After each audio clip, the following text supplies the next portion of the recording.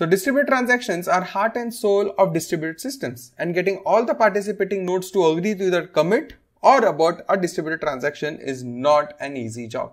In this video, we talk about the two-phase commit protocol that takes baby steps to ensure that we can get all the nodes to either commit or abort while ensuring that the data never goes in an inconsistent state. But before we move forward, I'd like to talk to you about a course on system design that I've been running for over a year now.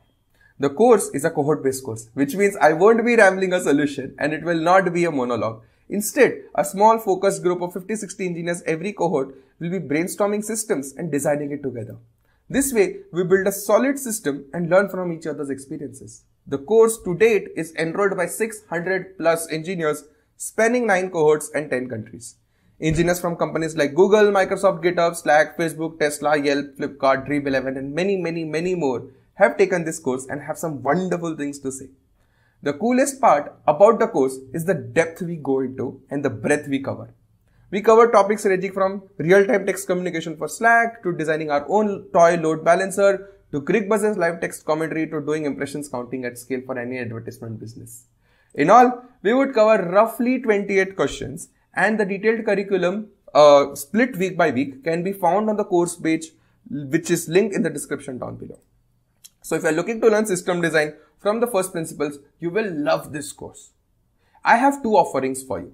The first one is the live cohort based course which you see on the left side, and the second one is the recorded course which you can see on the right side. The live cohort based course happens every 2 months and it will go on for 8 weeks, while the recorded course contains the recordings from one of the past cohorts as is. If you are in a hurry and want to binge learn system design, I would highly recommend you going for the recorded one. Otherwise, the live cohort is where you can participate and discuss things live with me and the entire cohort and amplify your learnings. The decision is totally up to you. The course details, prerequisites, testimonials can be found on the course page arpitbhayani.me/masterclass, and I would highly recommend you to check that out.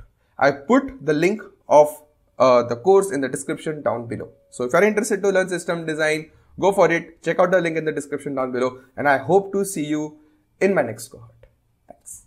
Say we have a distributed database with 3 nodes, and we want our commit to succeed when the commit at all the DBs succeed.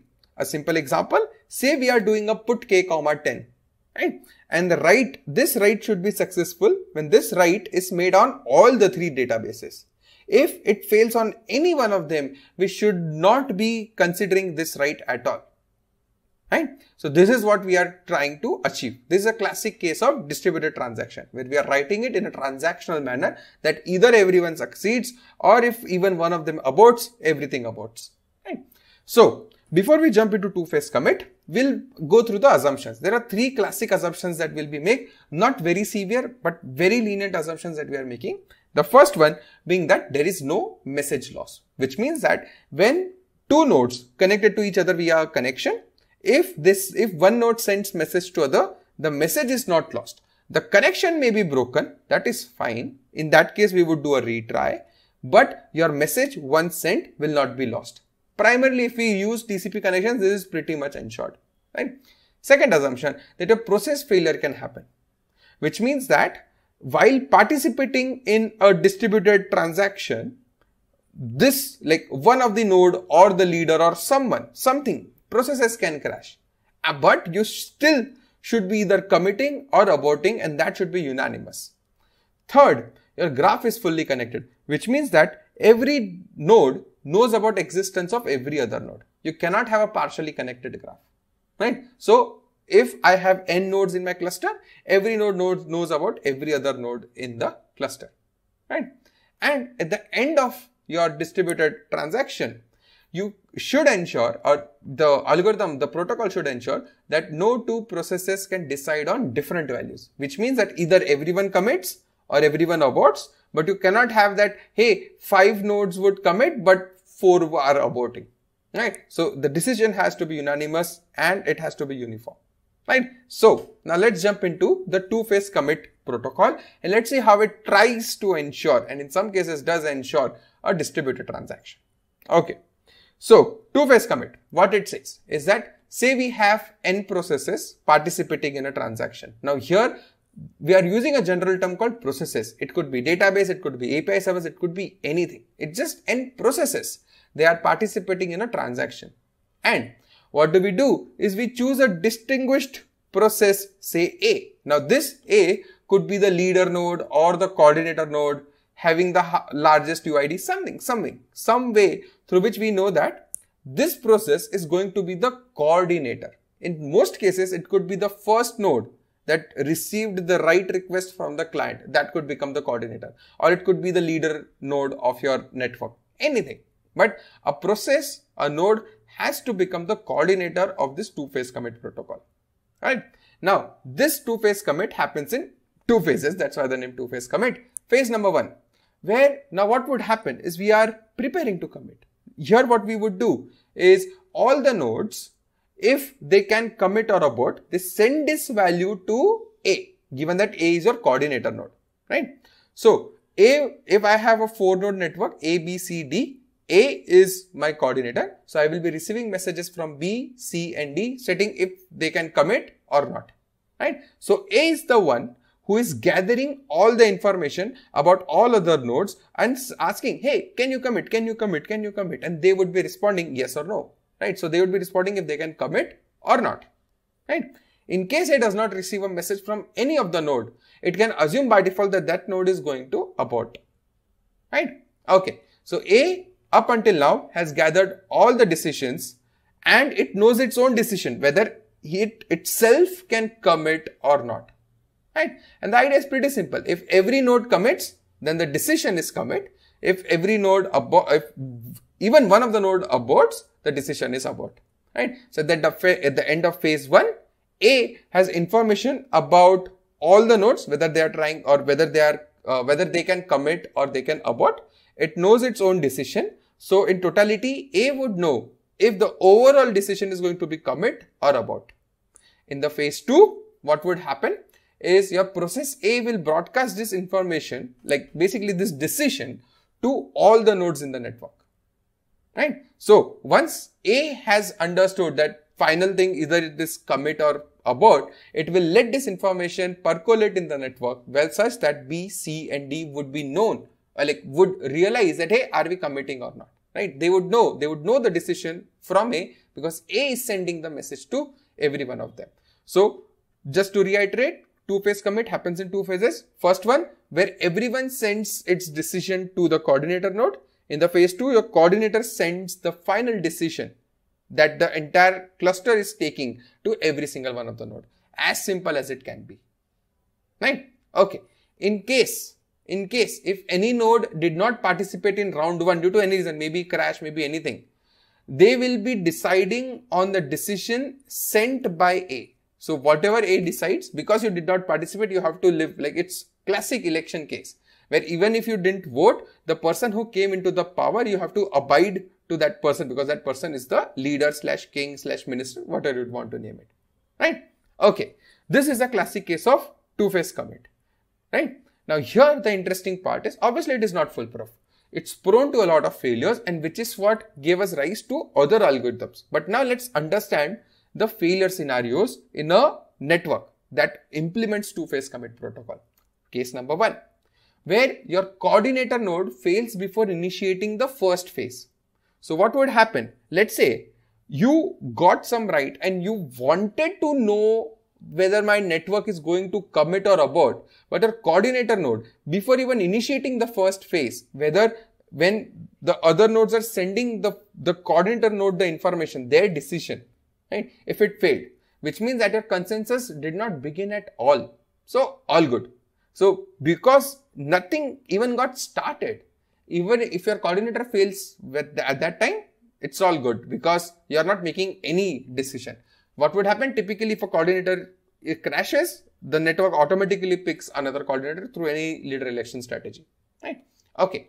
Second, if the coordinator fails after initiating the first phase, which means that what would happen if your coordinator, after initiating the first phase, which means that while it is about to receive messages from the participating nodes, what if some of the nodes sent A the message, which means it sent their decision whether they can commit or abort, if they send their decision to the coordinator node, what would happen? So some nodes who send their state are blocked on the coordinator to respond. Classic case, because your coordinator failed after initiating the first phase, which means if B and C send their decision to A, the coordinator, now B and C would be waiting perpetually to receive response from A that what's the final decision, because they are just telling their decision. Now A needs to make the final decision and send them.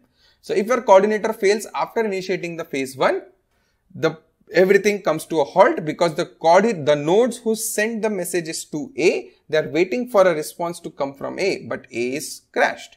So they'll not get any information. So this is a perpetual starving, but you can solve it with timeouts and doing a re-election and whatnot. But it's a critical case where up until the time your nodes realize that the coordinator is down, everything comes to a grinding halt. They're continuously waiting. Right?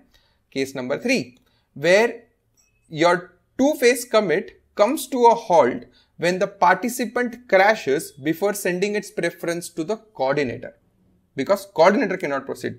Let's say you have 3 nodes, or rather your network has 4 nodes. One of them is coordinator. 3 nodes are sending the first node the information. So B, C and D are sending the information to A. What if B sent a message, C sent a message, but D crashed? A is waiting for the decision from D. Up until the time A realizes that D crashes, A is blocked. So your entire two-phase commit comes to a grinding halt up until all the nodes can send their local decisions to A. Problem. Right? This is a failure scenario. The next one. This is an interesting one. So if a participant crash at phase 2, which means that they all let the coordinator know about their decision. Now coordinator is sending the final decision to the participant, and at this stage, if one of the participant crashed, now what would happen? Right? So the coordinator does not know if the participant who just crashed before applying the changes or after applying the changes. Right? Although coordinator knows the global decision, right? Whether it had to commit or abort, but your participant who crashed, coordinator does not know that if the participant applied the changes or it was about to apply the changes at that time the crash happened. So when the participant comes back up, it does not know if it has to commit or abort. Problem. This is a classic case. So that is where obviously all the participating nodes needs to somehow maintain this state persistent, so that even after recovering from the crash, they have that information. This is there to highlight this particular point. Now things become extra interesting in the 5th case, where if coordinator and one participant die in phase 2. So every node sent its local decision to A. A made the global decision. Now what A did is A, when it is broadcasting the information, it is broadcasting the information one by one to each of the other node, right? So B, C and D, A is sending message to B, C and D individually. Say A sent a message to B, and after this A and B both crashed. So when this happens, the biggest problem here is when other nodes would be electing the leader. Other nodes are not aware on what the decision was made by A, because they are yet to receive the message from A, and before that only A crashed, which means the decision of the coordinator is not known by anyone. Right? And now when the participant has crashed, the same problem comes back up again, where after recovery, participant does not know what to do. So participant in itself needs to maintain the state. If it received a message, it crashed before or after and whatnot. But this is a classic case where after recovering, you are not, like, your system is not able to auto proceed, primarily because it does not, like, the entire system is not aware of the final decision that has been taken. So re-election, after that things come to a grinding halt. Problem. So that is where these are the challenges. Although it sounds so simple, but in distributed systems, anything and everything could go wrong. And thinking of that, such edge cases are not so uncommon. You'll find them in your day-to-day use cases as well. Right? So that is where we have to be extra careful when we are designing or picking up a particular protocol.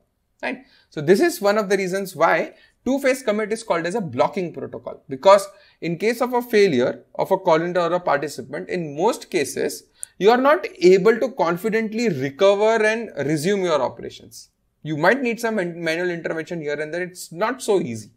So there has to be a better way to do this, which we'll be discussing in the upcoming videos, right? But just to do a quick complexity analysis of this, we know that your two-phase commit happens for 2 rounds. So that's your time complexity. And your communication complexity is because in first phase, every node sends message to A, which means n-1 message will be exchanged. And in the second phase, A will be sending message to n-1 nodes. So the total number of communication happening, or the communication complexity, becomes 2 times n-1. So 2n-2 is the communication complexity of this algorithm, right? That's not so critical as compared to the edge cases that we just saw, which is where we introduced a new protocol called a 3-phase commit, which we'll be taking a look in the next video, right? So yeah, that's it for this one. I would highly encourage you to draw a bit of flow diagrams to understand all possible failure scenarios that we just talked about, so that you understand the beauty and the beast of distributed systems, because it looks very easy, but it's definitely not, because a lot of edge cases are there that basically pops up when you are working in a distributed environment. So yeah, that's it for this one. If you guys like this video, give this video a thumbs up. If you guys like the channel, give this channel a sub. I post 3 in-depth engineering videos every week, and I'll see you in the next one. Thanks a ton.